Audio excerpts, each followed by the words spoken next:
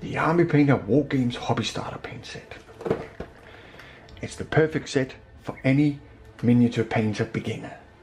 10 paints and a brush, enough to get you started on all your hobby projects.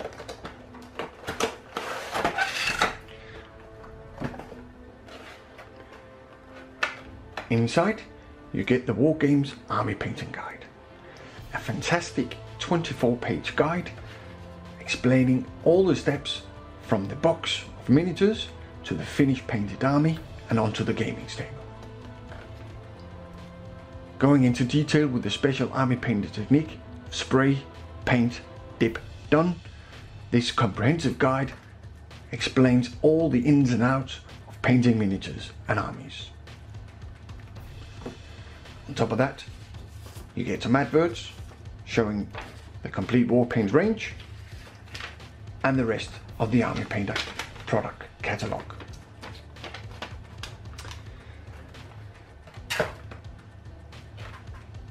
Inside the box you get a tray full of paint and a brush. The free brush inside is the red-handled Hobby Highlighting Brush.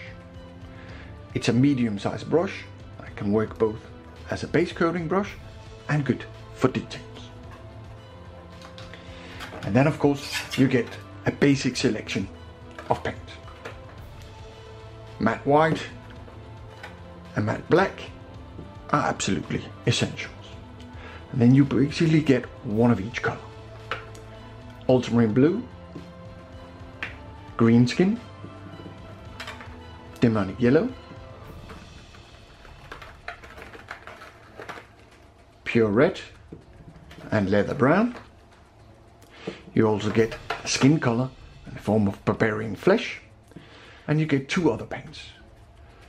The black lid metallic, plate mail metal, a good medium colored metallic, and the red lid, the Quickshade Washes. This is the strong tone, perfect for adding that three-dimensional extra shading to your miniatures. All war paints comes in a 18 milliliter dropper bottle. That means you can administer one drop at a time, using only the paint you need, and when you're done, you simply put on the lid and your war paint will never dry out. Before you use the war paints, and especially the very first time, make sure you give your bottles a very good shake.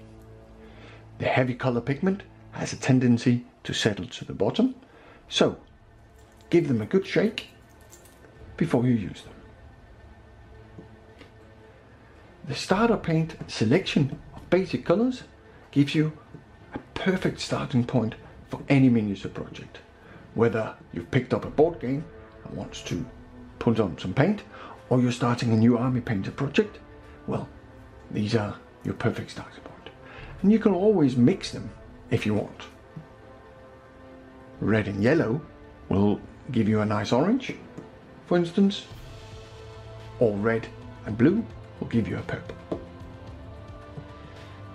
9 of the 10 paints in the set is a matching color to the color primer of the same name.